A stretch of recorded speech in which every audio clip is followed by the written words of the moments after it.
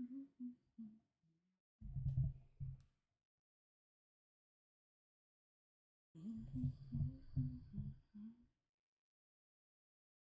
guys, are we almost ready for chapel?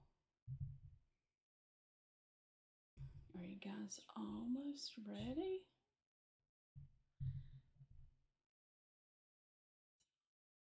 Lizzie, are you ready? Tony, are you ready? Wait a minute. Who is that sneaking in on the screen this morning? What are you doing, you silly fox? Oh my goodness. Hey guys, I did not know that my little friend here, my little friend here was sneaking in. Oh my goodness, tell them hey. You know how sneaky fox are, right? Yep, and you were sneaking in the screen, weren't you? Yeah. Well, you're a pretty fox. Yeah. And tell me what your name is. Frederick. Frederick the Fox. Well, that's a mighty pretty name. Looks like you've been hanging out with Bailey a little bit. Looks like there's a little Bailey slobber going on. Is that right? Yeah. Is Bailey your friend? Yeah, I think Bailey loves you a whole lot. Yeah. All right. Well, why don't you go hang out and let's have story time and calendar time and prayer time. Are you ready? Yeah? Okay. Thanks for being here. Tell the boys and girls bye. Okay. Mwah, sweet baby. All right, you can sit right here and watch chapel, okay? You'll be just fine. Be a good fox. No more of that sneaky stuff. Okay. All right. Wow. You just never know what's going to happen in our schoolroom, right? Okay, so we've got microphone, we've got camera. I think all is good for the moment. So let's get started with our pledges. Are you ready? Are you ready, Frederick? Here we go. Attention, salute, pledge. I pledge allegiance to the flag of the United States of America and to the republic for which it stands, one nation, under God, indivisible, with liberty and justice for all. Good job. Good job. Good job. Good job. Good job. All right. How about our Christian flag? Attention, salute, pledge. I pledge allegiance to the Christian flag and to the Savior for whose kingdom it stands. One Savior, crucified, risen, and coming again, with life and liberty to all who believe. Good job. And now for our Bible. Here we go. Attention, salute, pledge. I pledge allegiance to the Bible, God's holy word. I will make it a lamp unto my feet, a light unto my path, and will hide its words in my heart, that I may not sin against God.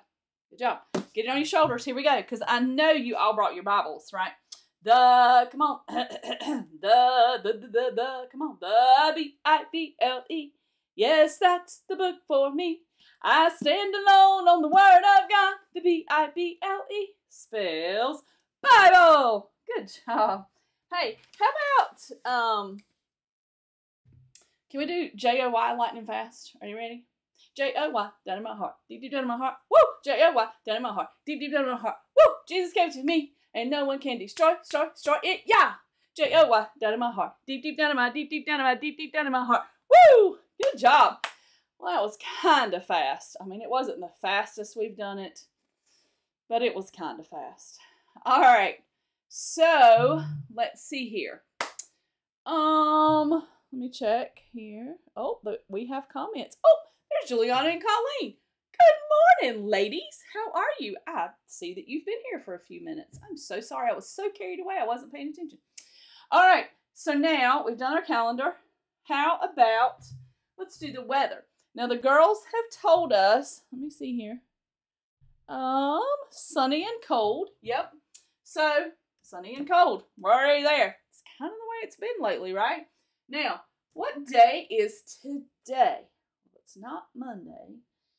Well, and yesterday was Tuesday. Wednesday, that's right. Today is Wednesday. So, let's find our today is. Oh, there it is. Today is, for all of my friends out there learning English, today is, and we're going to find Wednesday right here. Today is Wednesday, right there. So if today is Wednesday, what was yesterday? What was the day before today? Yesterday was, and it's was because it's past tense, right? Yesterday, that was the day before today, was, because it's in the past. Yesterday was Tuesday, because today is Wednesday, so yesterday was Tuesday. Good job. And if today is Wednesday, what is tomorrow?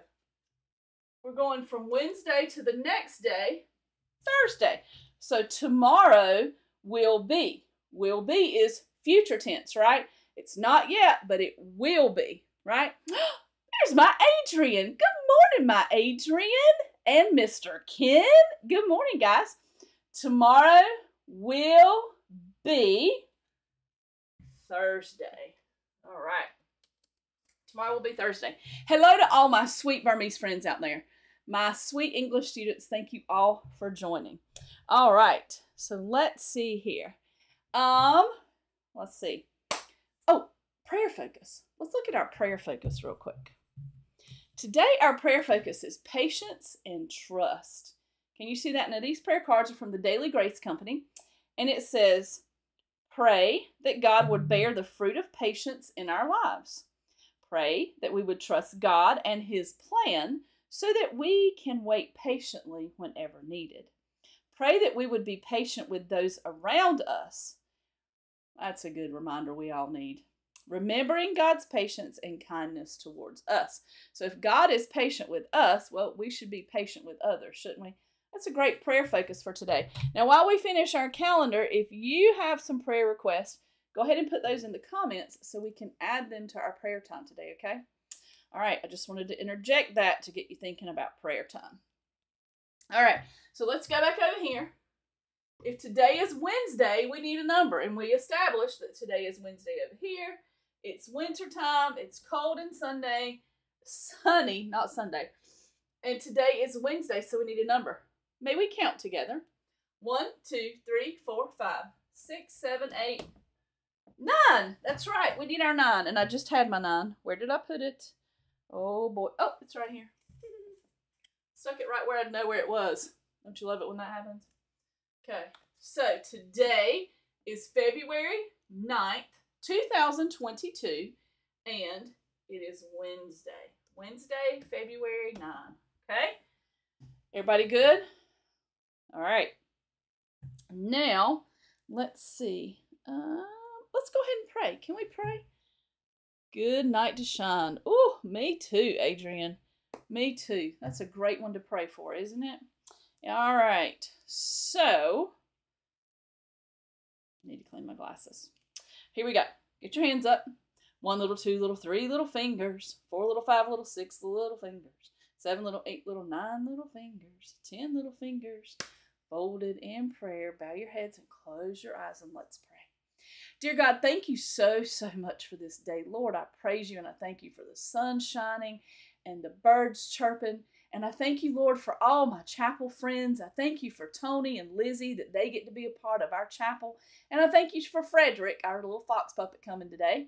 And Lord, I thank you for our many blessings. I thank you that we can connect online and be able to have chapel even when we can't be together in person. So Lord, just bless our time together. May our Bible story today be such a blessing and bring you glory, God, because that's what it's all about. Lord, I do pray that I can be more patient with those around me, Lord. And Lord, I pray that I will trust you more every step of the way. Lord, I thank you for that reminder this morning for patience and trust. And Lord, I do pray right now for our Night to Shine event. It's just a few days away. Lord, I pray for our honored guests and their caretakers that will be coming. And Lord, I pray for all the volunteers. Lord, I pray for good weather. And Lord, I want to pray that while we have good weather, maybe the sun won't shine so bright so that they can see all the beautiful lights that we have put up. And Lord, I just know it's going to be a blessing to them. But Lord, I know even more, it's going to be a blessing to us to be able to serve them. And so, Father, thank you for the opportunity. And God, just may your name be glorified through it all. Lord, bless our time in chapel today. Lord, we love you and we thank you. In Jesus' name, amen. All right, so let's see. let's see. What shall we do now? We shall do our Bible story, don't you think? All right. So I'm going to get out our devotional. Let's see where we're at today in our I Am devotional. Oh boy. So the last time we were together, we talked about marching around Jericho, right? They marched 7 times and the walls came tumbling down. Remember that? Okay. So the name for God that we're going to study today is Jehovah. Everybody say Jehovah. Shalom. Shalom. Now you say Shalom. L-O-M-E. The Lom pronunciation is the all caps part. That means it's with more force, right? Shalom. Got it? So Jehovah, Shalom. In Jehovah, the accented part of the pronunciation is the ho. Jehovah. Hear that? Jehovah. Hear how it's stronger? Jehovah, Shalom. Yes. So here it is right here. Jehovah, Shalom. And it means the Lord is peace. Oh, you know, I love that verse in the Bible that says, a peace that passes all understanding. God gives us a peace that we just can't even begin to understand. And we sure can't have it on our own. No. All right, so let's see what our story about today. It comes from the book of Judges, Genesis, Exodus, Leviticus, Numbers, Deuteronomy, Joshua, Judges. So we're in the book of Judges in the Old Testament of the Bible. And it's chapter 6 and 7. So our devotion is going to give us a summary for that. And right here on this picture, do you see what it says? Everything comes from God. Let's see what it says. Turn on your listening ears. Judges 6:24 says, Then Gideon built an altar there to the Lord and called it, The Lord is Peace. I've got peace like a river. I've got peace like a river. I've got peace like a river in my soul. I've got peace like a river. I've got peace like a river. I've got peace like a river in my soul. Love that song. All right, here we go. The Israelites had promised to obey God, but they did not keep their promise. That's a big surprise, isn't it? They stopped worshiping Him only, and they began to worship idols. Ugh. So God allowed the people of other lands to fight with them and cause them trouble. The people of Midian came with their camels and livestock and camped in tents throughout Israel. They ate all the crops that the Israelites had planted. The Israelites left their homes and they went to hide in mountains, in dens, and in caves. Finally, hear that? Finally, they cried out to God and asked God for help. So here's God. He's done all this for them. Kind of sounds like us a little bit. He's done all this for them. He's brought them out of slavery. He's provided food from the sky and water from the rock. I mean, He's done everything He could possibly do to show them how faithful He is. Yet, there they are worshiping idols and sinning against Him. The Midianites come in. They take the Midians. They came in and they ate all their food. And they were just kind of taken over to the point that the Israelites had to go hide. And then it says, finally, they called out to God. See, we do that, don't we? We get so wrapped up in what's going on in our world that sometimes we forget to even call out to God, knowing that He's listening, knowing that He's almighty, knowing that He's faithful and will provide. But see, we just get so caught up in doing it our way. I'm going to do me, right? I'm going to do what I want to do. That just like them. Finally, they called out to Him. Oh, let's see what happened.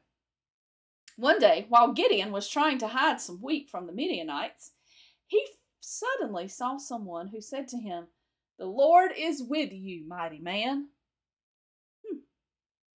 Gideon felt small and, well, not mighty at all, really. If God is with us, he asked, why have all these bad things been happening to us?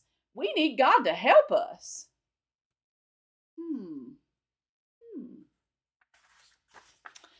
I am sending you to save your people from the Midianites, the visitor said.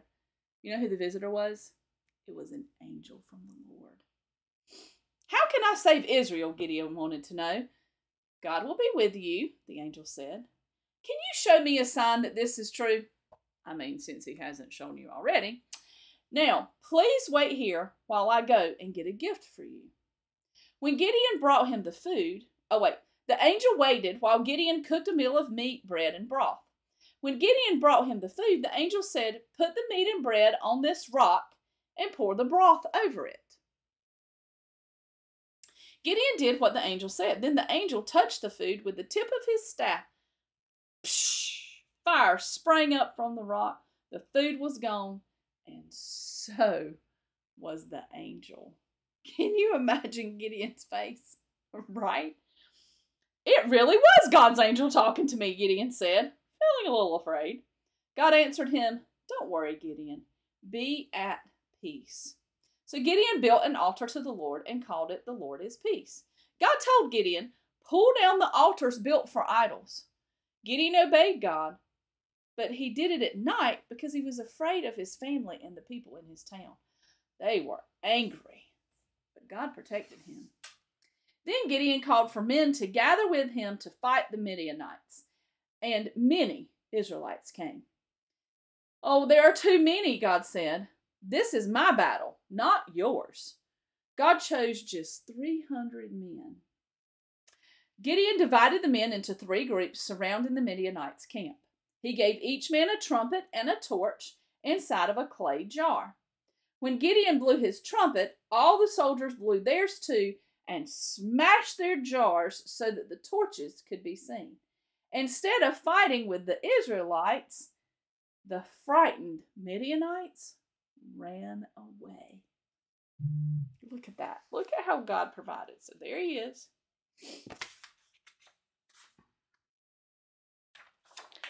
All right. Dear God, I'm glad you forgive me and help me and give me peace. Thank you for Jesus. Amen.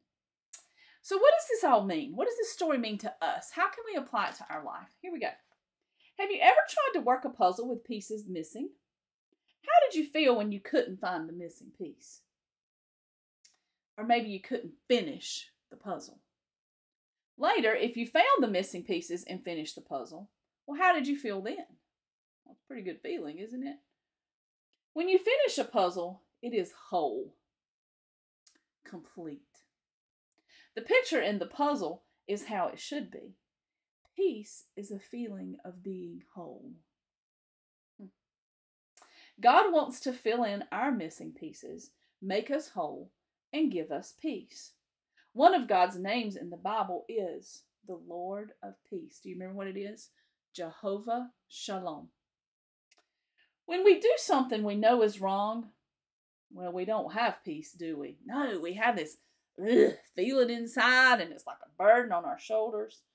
But because Jesus died for our sins, God forgives us and gives us peace. So then that weight is lifted in that inside, that bad feeling, well, it goes away. Sometimes, like Gideon, we may have a problem that worries or frightens us.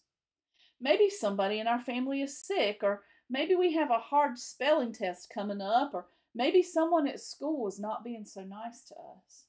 Maybe mom and dad have been arguing, or maybe dad's deploying, or I don't know, maybe you're struggling with your schoolwork. Because God is with you and helping you, you can have peace no matter what's going on. God is there and he can bring you peace, but see, then we have to count on him for that, right? John 14:27 says, Jesus said, "My peace I give to you." That's that peace that passes all understanding. Bigger than we can understand. But we can have that peace through Jesus, see. When we accept Jesus as our personal Savior, when we commit our life to him, and we put him first in our life, and we lean on him for our when we have a question or when we need things, when we trust him and not things of the world, then we can have that peace. Even in the rough times, even in the scary moments, even in the moments that are sad, we can still have peace because peace comes from God. And when he lives inside of our lives, and when he's the Redeemer of our heart, when the Holy Spirit lives inside of us, we can have that peace, even in the roughest moments. Pretty cool, huh? He must love us real big, hasn't he? So here's the torches. There's the lanterns that they broke, busted, blowing their trumpets. See that? And boy, those Midianites, they just took off running. It scared them so bad. See, God provided a way. They didn't even have to fight. Yeah. All right. Well, that's our devotion for today. What an encouraging word, right? Encouraging that we can have peace because we have Jesus. All right. Let's see. Are we ready for our Narnia story now? Okay. Let's see if they're having peace today. All right. Chapter 10. The Hermit of the Southern March. Now, remember when we left off. Now, for those of you that are just joining us, let me tell you this. This is the Chronicles of Narnia from C.S. Lewis. These are not true stories. Okay? C.S. Lewis made up these stories, but there's little nuggets that point us to Jesus all throughout these books, which is why we're reading them. So, when we left off, let's see what had just happened. Oh, they had gotten to a place where there was a cool river. Oh, because they had been going through the desert, right? The two talking horses from Narnia and the two kids. All right, let's see what this says. And I won't keep you long. We'll read just a few pages and then we can finish it up later. After they had ridden for several hours down the valley, it widened out and they could see what was ahead of them. The river, which they had been following here, joined a broader river, wide and turbulent, which flowed from their left to their right, toward the east. Beyond this new river, a delightful country rose gently in the low hills, ridge beyond ridge, to the northern mountains themselves. To the right there were rocky pinnacles, one or two of them with snow clinging to the ledges. To the left, pine-clad slopes, frowning cliffs, narrow gorges, and blue peaks stretched away as far as the eye could reach. He could no longer make out Mount Pyre. Straight ahead, the mountain range sank to a wooded saddle, which of course must be the pass from Archenland into Narnia.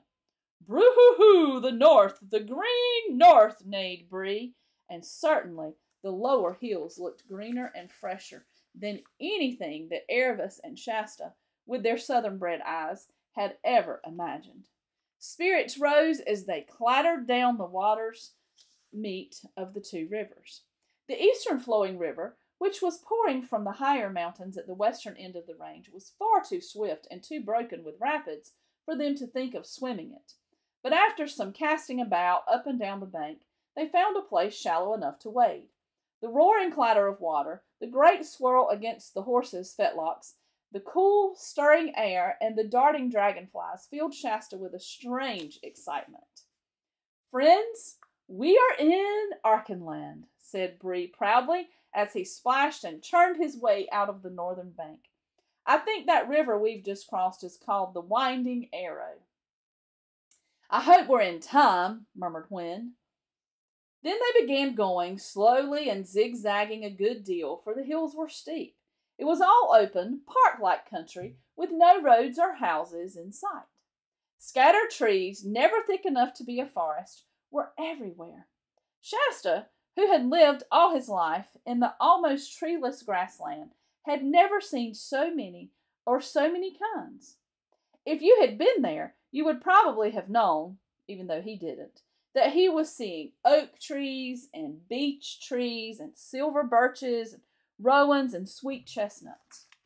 Rabbits scurried away in every direction as they advanced, and presently they saw a whole herd of fallow deer making off among the trees. "Isn't it simply glorious?" said Erebus. At the first ridge, Shasta turned in the saddle and looked back. There was no sign of Tashbaan.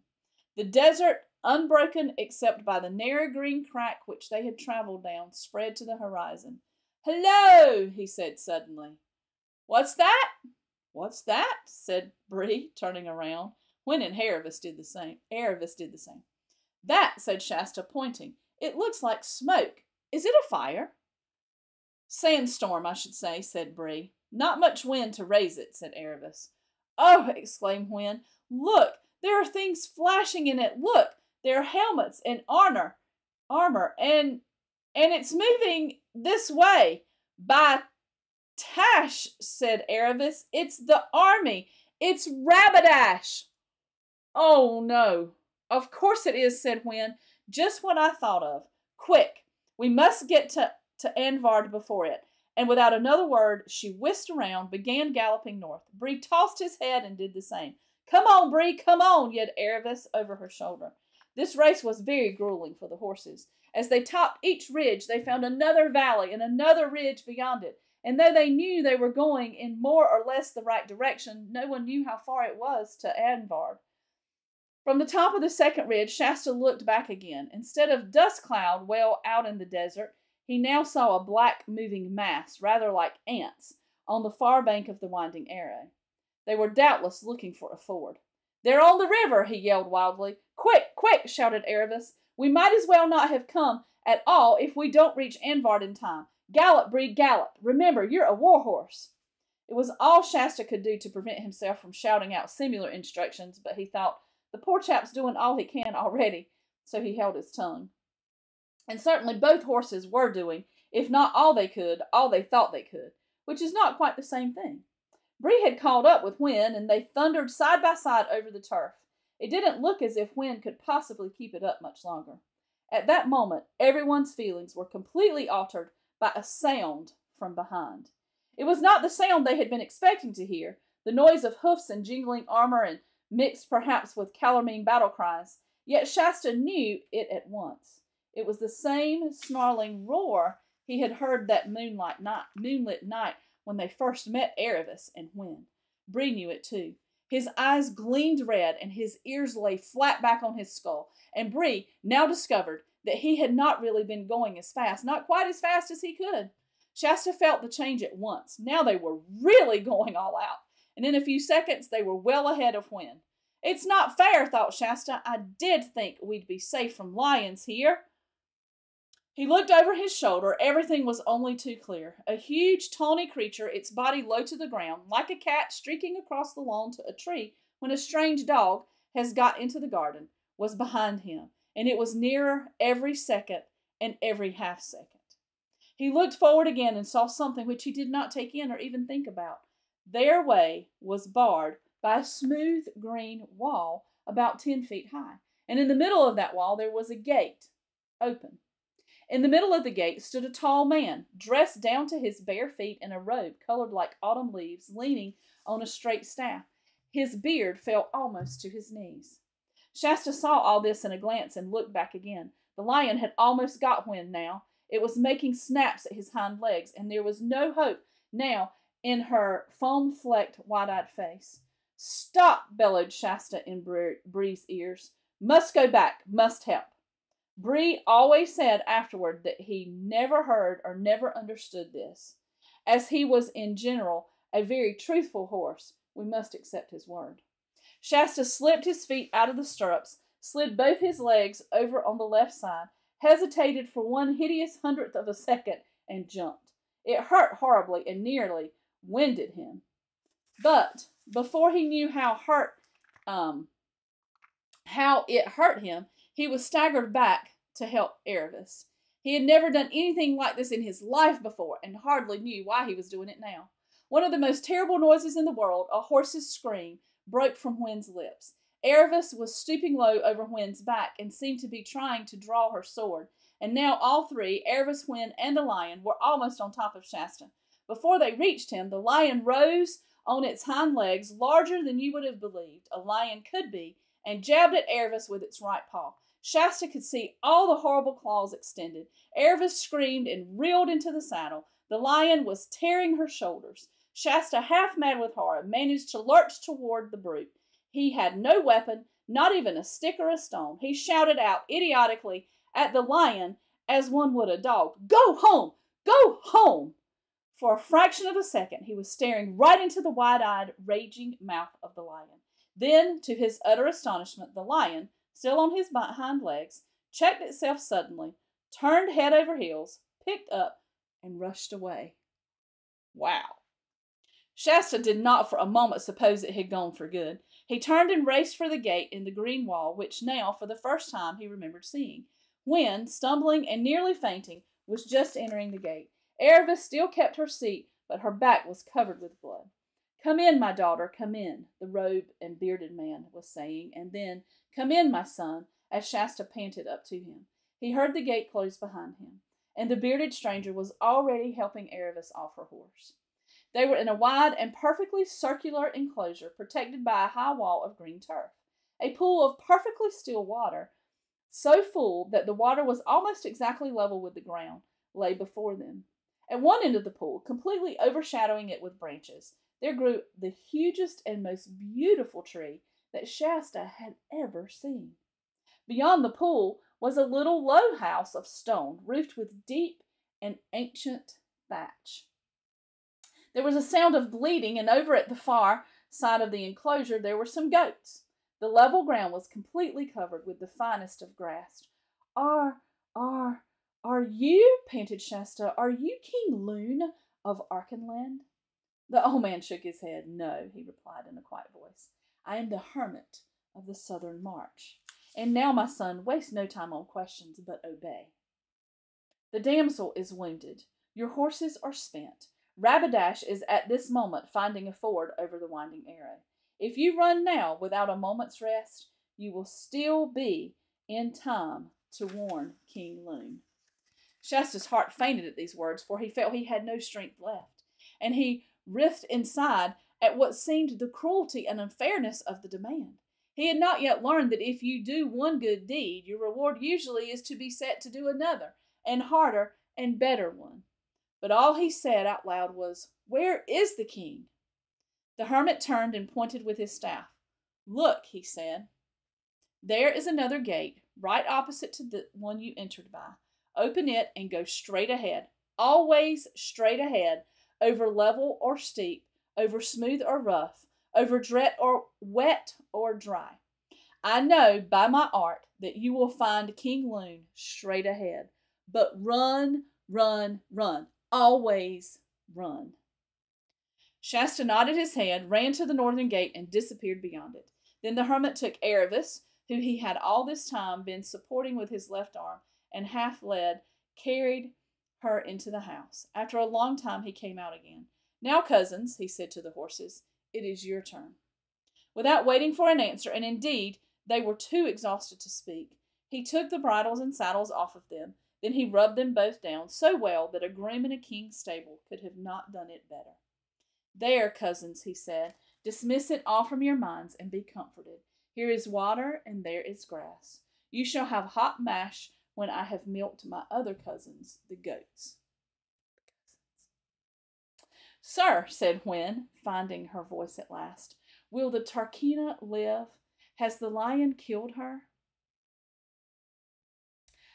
I who know many present things by my art, replied the hermit with a smile, have yet little knowledge of things future. Therefore, I do not know whether any man or woman or beast in the whole world will be alive when the sun sets tonight. But be of good hope. The damsel is likely to live as long as any her age. When Aravis came to herself, she found that she was lying on her face on a low bed of extraordinary softness in a cool, bare room with walls of undressed stone.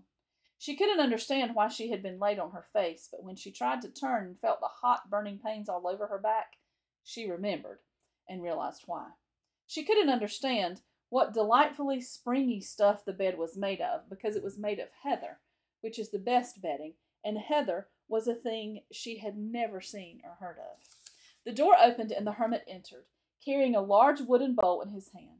After carefully setting this down, he came to the bedside and asked, How do you find yourself, my daughter? My back is very sore, father, said Aravis, but there is nothing else wrong with me. He knelt beside her, laid his hand on her forehead, and felt her pulse. There is no fever, he said. You will do well. Indeed, there is no reason why you should not get up tomorrow. But for now, drink this. He fetched the wooden bowl and held it to her lips. Aravis couldn't help making a face when she tasted it, for goat's milk is rather a shock when you're not used to drinking it. But she was very thirsty and managed to drink it all and felt better when she had finished. Now, my daughter, you may sleep when you wish, said the hermit, for your wounds are washed and dressed, and though they smart, they are no more serious than if they had been the cuts of a whip. It must have been a very strange lion, for instead of catching you out of the saddle and getting his teeth into you, he was only drawn his claws to your back. 10 scratches, sore, but not deep or dangerous. I say, said Aravis, I have had luck.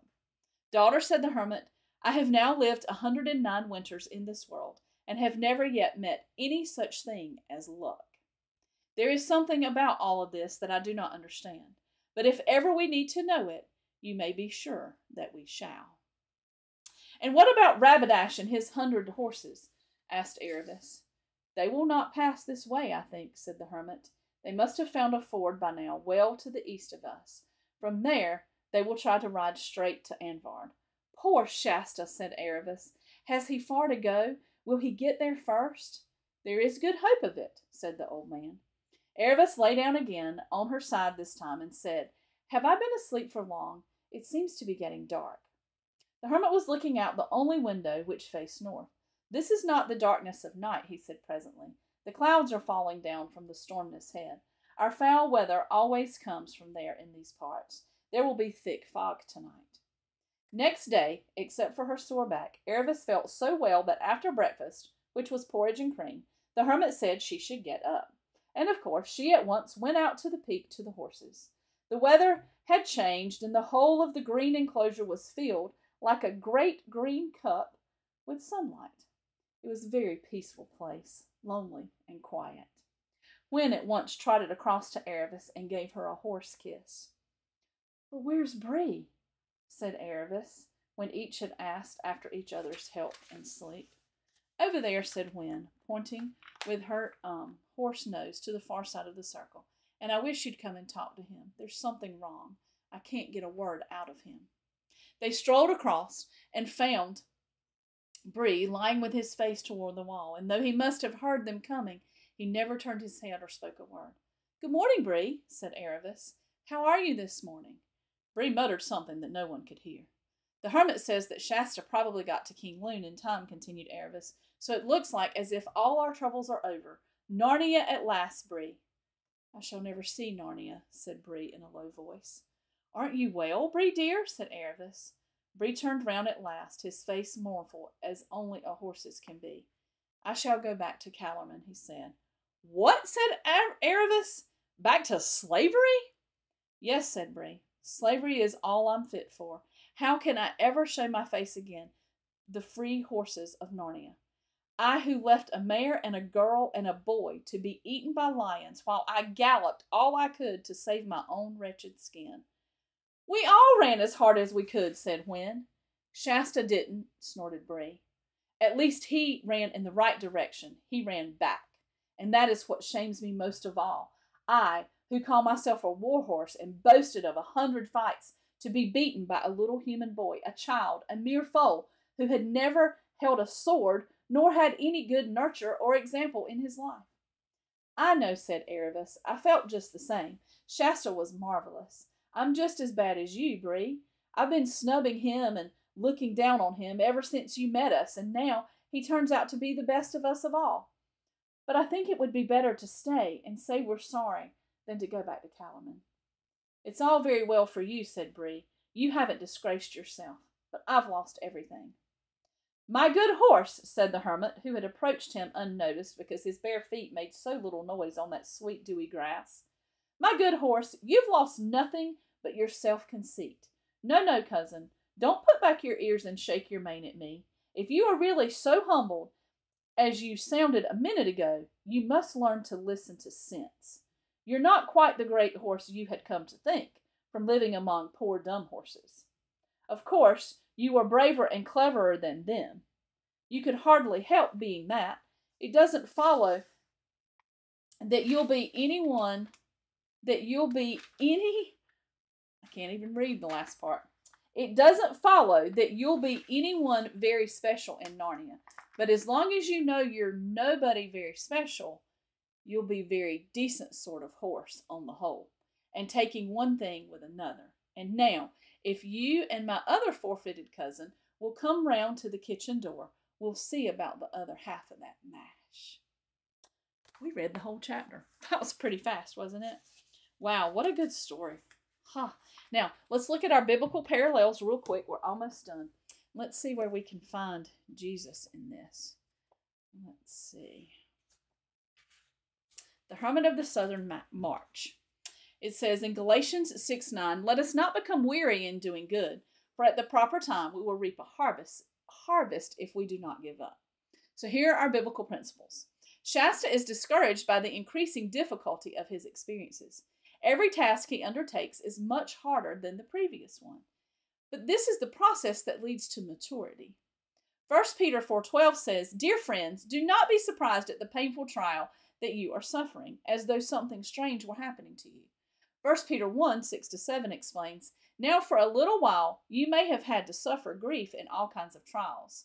These have come so that your faith, of greater worth than gold, which perishes even though refined by fire, may be proved genuine."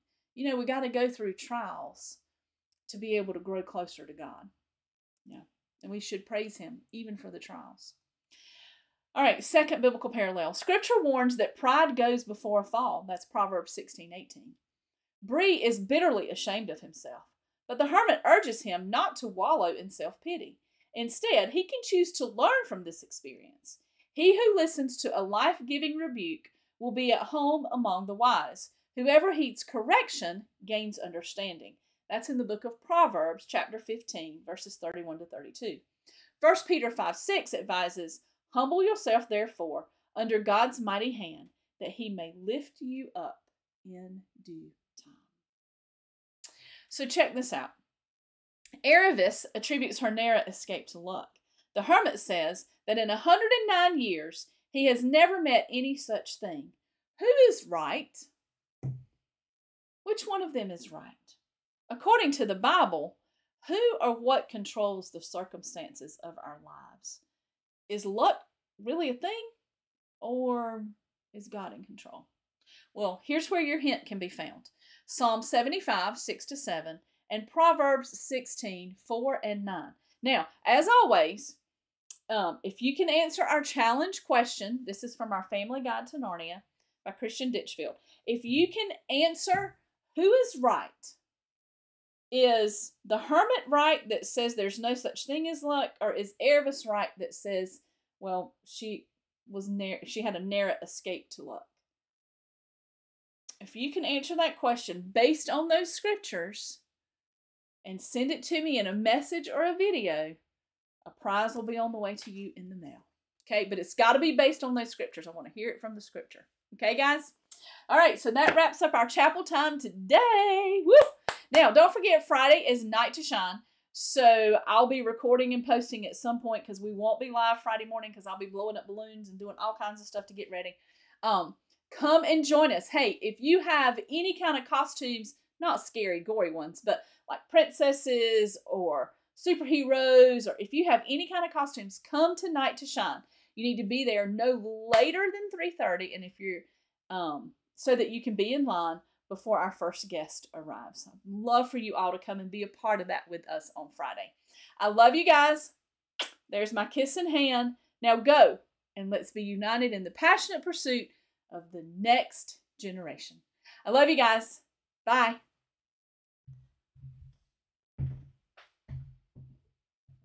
Come on, Frederick. We got work to do.